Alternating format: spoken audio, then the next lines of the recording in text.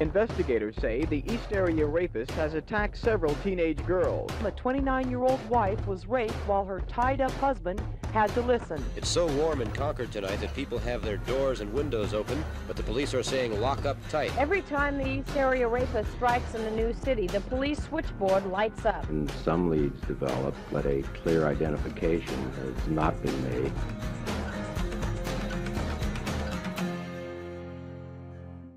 It started with a serial rapist and grew into a manhunt for a murderer that spanned 500 miles.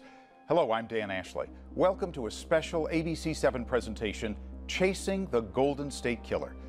Joseph D'Angelo, the man police accused of 40 years of terror and torment, is now in jail, charged with 12 murders. The case, the stuff of Hollywood movies and real-life nightmares. As the investigation unfolds, we comb the ABC7 archives and document decades of fear. For the Bay Area, it starts in the fall of 1978, when the community already had plenty of other reasons to be nervous and on edge. These are the first pictures out of Guyana on the incredible orgy of death that took place in the People's Temple agricultural mission at Jonestown. Disturbing news made local headlines in 1978. More than 900 followers of Reverend Jim Jones committed suicide by drinking cyanide-laced poison. Days later, two of San Francisco's most prominent politicians are assassinated. Both Mayor Moscone and Supervisor Harvey Milk have been shot and killed.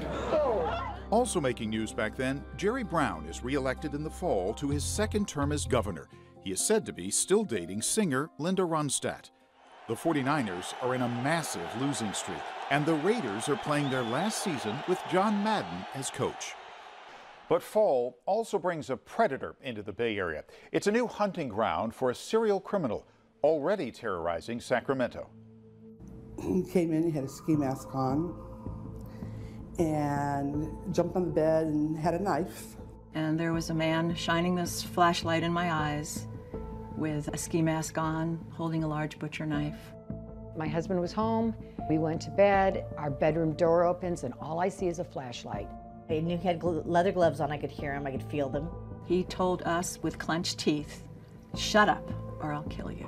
He asked in a very harsh whisper, like, "Do you want to die? Do you want me to kill your mother?"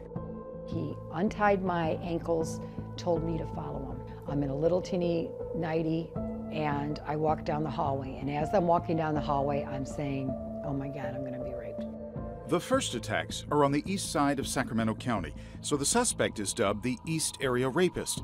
As the rapes continue, newspaper headlines describe a community in panic. In February 1978, Katie and Brian Majori are shot to death in Rancho Cordova near Sacramento while out on an evening walk with their dog. Clues at the scene lead authorities to believe these are the East Area Rapists' first murders. Over the next few months, the rapes continue in Sacramento County and the Central Valley. Then in October of 1978, the attacker moves into the Bay Area, striking twice in Concord. He raped a 29-year-old housewife near the Ignacio Valley Shopping Center at 5:30 this morning. Her husband was tied up nearby and had to listen. Her 8-year-old daughter was locked in the bathroom. We dug into our ABC7 News film archives for a look back at the crimes that became a Bay Area obsession.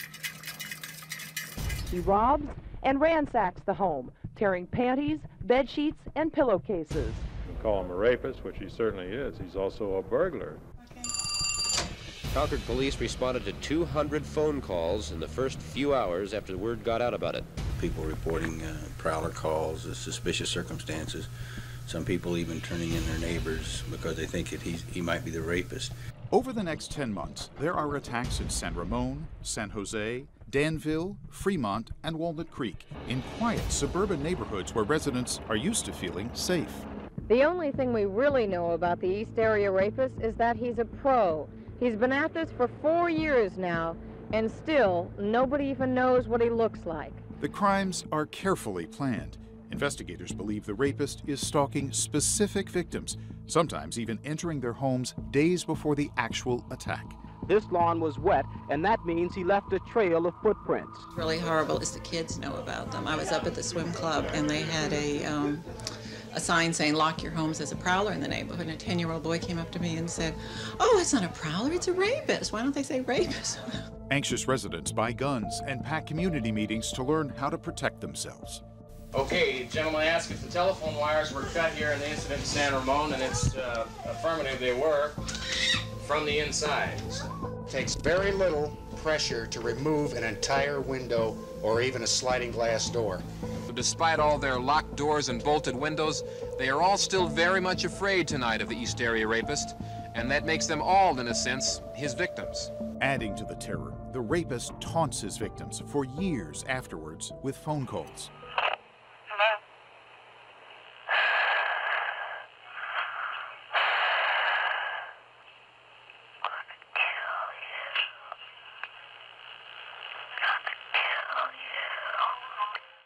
13-year-old Mary Burward of Walnut Creek was one of the youngest rape victims. Police believe the rapist had watched Mary from a playhouse in her yard. After last night's attack, there's something new to worry about. Their children. The rapist always wears a mask so victims don't know what he looks like. But over time, investigators come up with various sketches. They're based on neighbors' descriptions of suspicious men spotted in the days leading up to the attacks. In July 1979, the mysterious man slips up during an assault on a Danville couple. That's the predator's last known attack in Northern California. The trail goes cold. But what no one realizes is that the brutal rapist and murderer has moved on to Southern California, and he's amping up the violence.